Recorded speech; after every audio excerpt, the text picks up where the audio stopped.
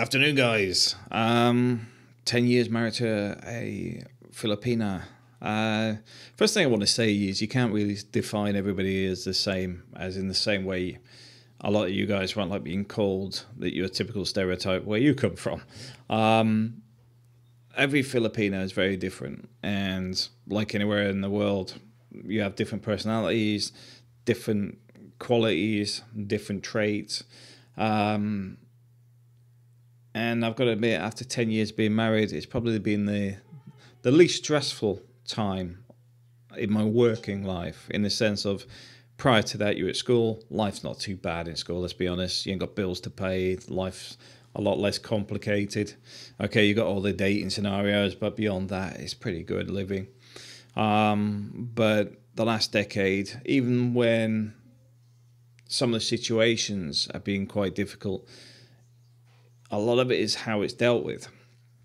My wife, for example, is very upbeat most of the time, so it doesn't matter how bad the situation is.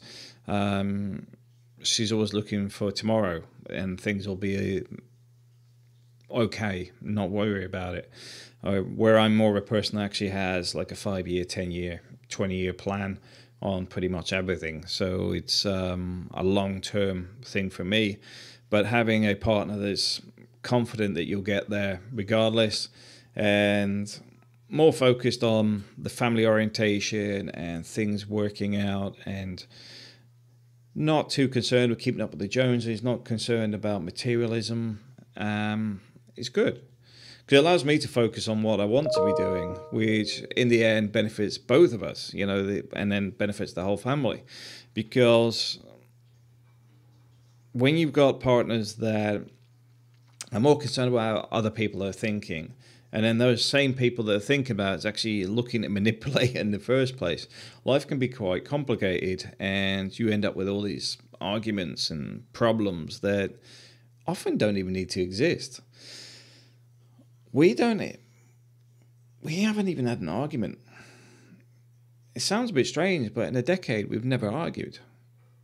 And even with some of the big expenses over the years, I already know my wife appreciates it, and I know financially I can afford it, but also it's taking care of your own. At the end of the day, I wouldn't think twice on it, regardless of, what, like, for example, one of my brothers needed a kidney, wouldn't think twice on it.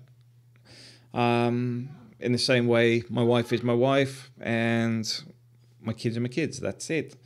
But like, my in-laws have been very good to us, so I treat them with the same respect I treat my own parents with.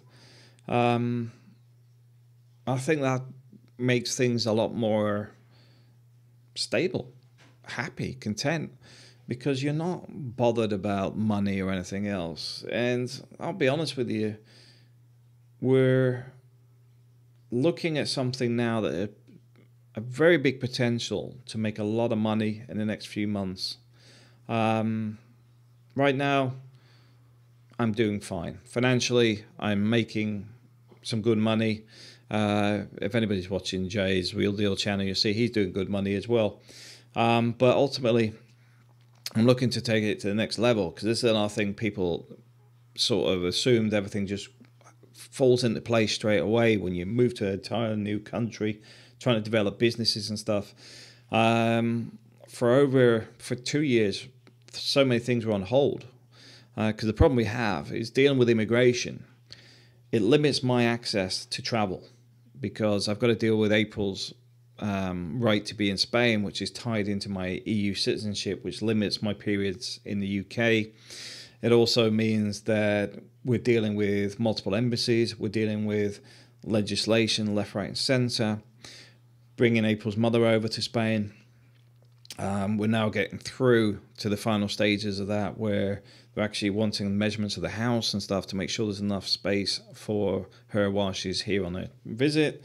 There's a long list of stuff that is all tied together in dealing with the bureaucracy of moving to a new country.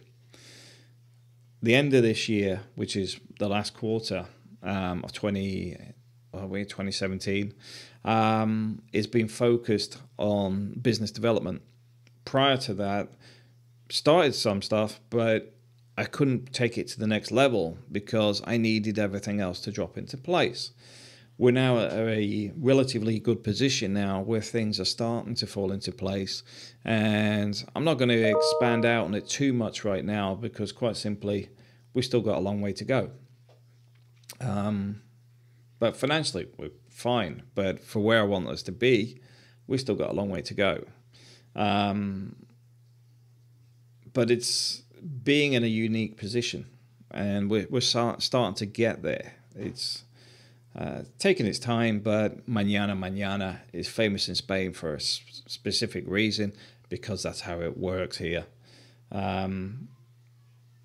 It's frustrating, but at the end of the day, what can you do about it? There's no point griping about it and complaining. At the end of the day, it ain't going to speed them up. It's been like that since history began, or when the first person said mañana. But it's just part of life. But for us, we enjoy it here. I mean, we actually went for a curry. Well, I went for a curry because it was freezing the other day. So for our anniversary dinner, April had steak, while I was quite happy in a vindaloo curry. Obi had his pizza, and Zoe on chicken nuggets and bacon with rice. Zoe's so traditional on the Filipino food stuff.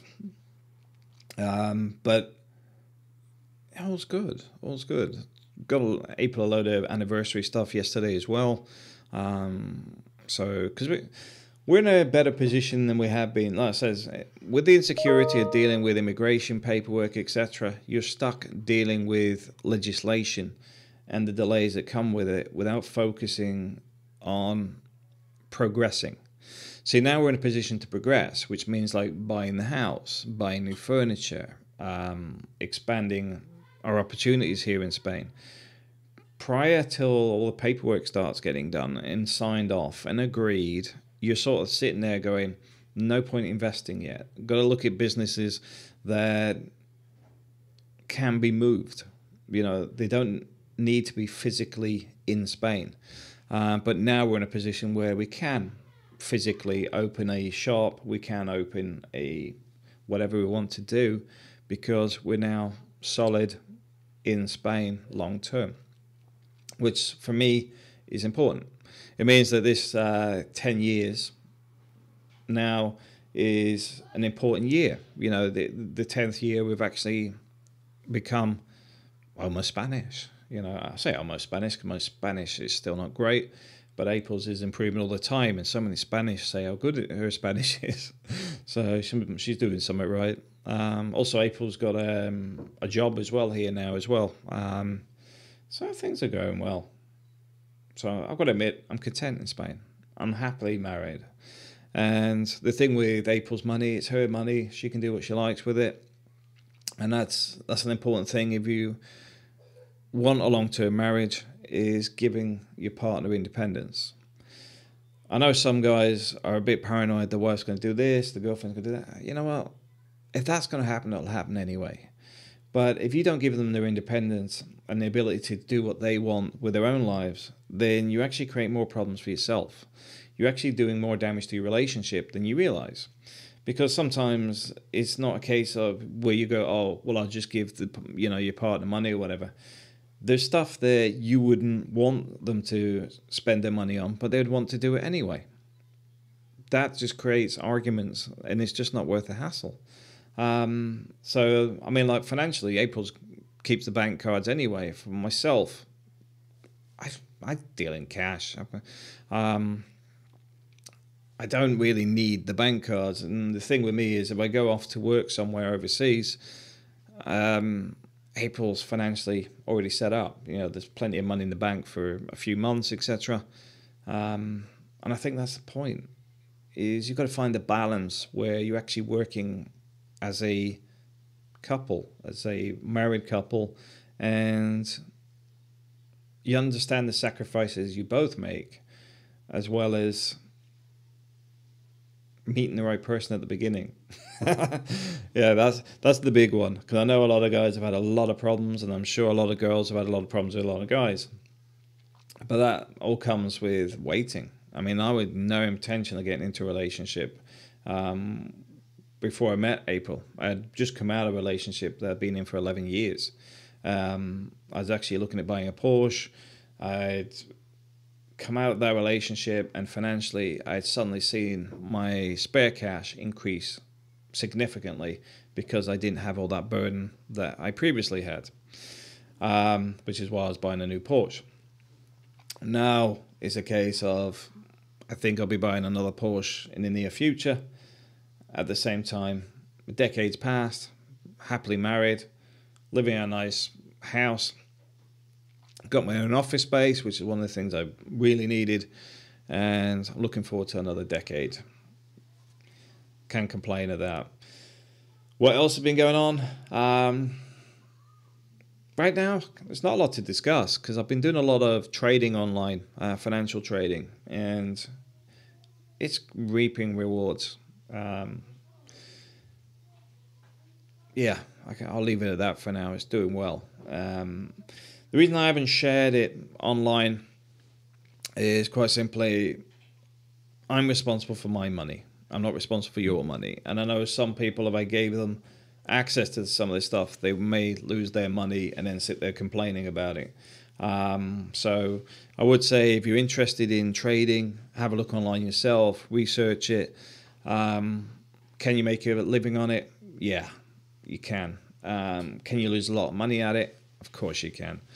But you need to do your own research and your own homework on it. But there's a lot of expats quietly making money online. And I know at least 8 that have been doing this for the last 10 years, trading in different things, different markets. But it's certainly achievable. So have a look yourself. Thanks for watching.